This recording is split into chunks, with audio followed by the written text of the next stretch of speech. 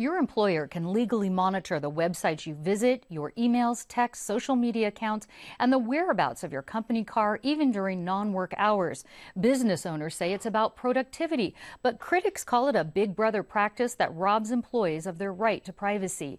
Joining me on the legal issues involved is employment law attorney Dan Eaton. Dan, welcome back. Sure, nice to see you, Peggy.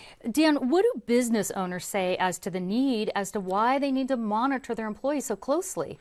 The two most frequently given reasons are productivity and misconduct. They want to squeeze as much productivity as they can out of their employees because that means higher profits. And what that means is they are trying to see where the waste is in their employee movements. With misconduct, I think it's pretty obvious why they're monitoring it if there's suspected misconduct. You shouldn't be visiting, sites, illegal sites or immoral sites during work hours. Exactly right, or doing things you shouldn't be doing on the web. Even using the internet casually and taking up too much time. It really is a time waster sometimes. What can employers in California legally monitor?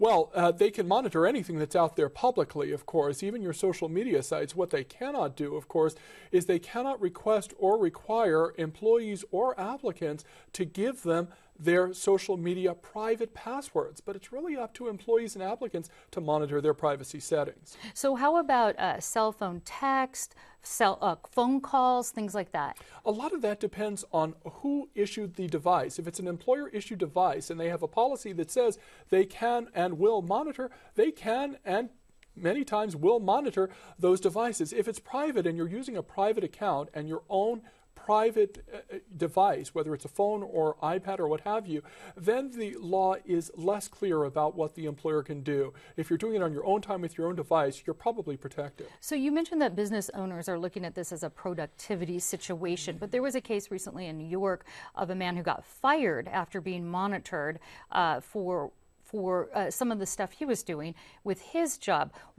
How can employers use this information? Can they fire you over it? Well, sure, they can, depending on the nature of it. But of course, if you're at will, there's a broad latitude to fire. But the case you're referring to is a 2008 case where the employee, in fact, who was a public employee, had been disciplined for some time-wasting misconduct. The employer wanted to find out if it was still going on, so they attached a GPS to his private car.